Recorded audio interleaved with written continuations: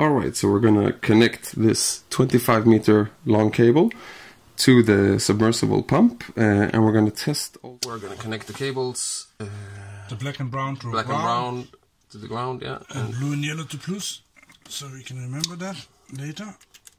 This is right now connection only for testing. It's going to be much nicer later on in the process. And now to validate the cable, we just use a standard voltmeter to measure in 20 volt range.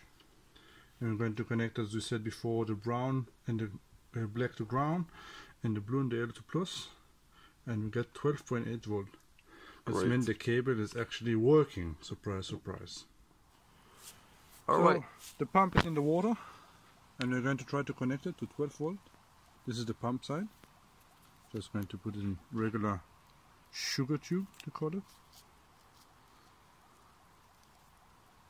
Like that. And as you can see, there is a sign that the white one is the positive. This one, the one we're going to connect to the positive side of the battery, of course. And we are not going to do it the other way around. I guess the pump can die like that. And the pump is fully submerged in water. It is connected to a pipe which is actually going to the greenhouse into the water system there. We're not sure if the water system is going to hold it. Maybe something will fall off. And we also expect the water to disappear quite fast. Let's try it, see what happens. Yeah.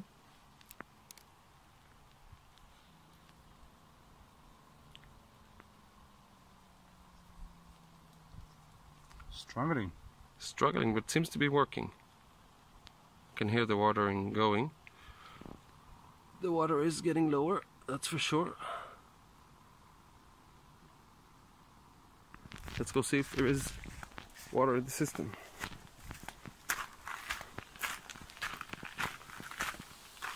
Seems to be working good.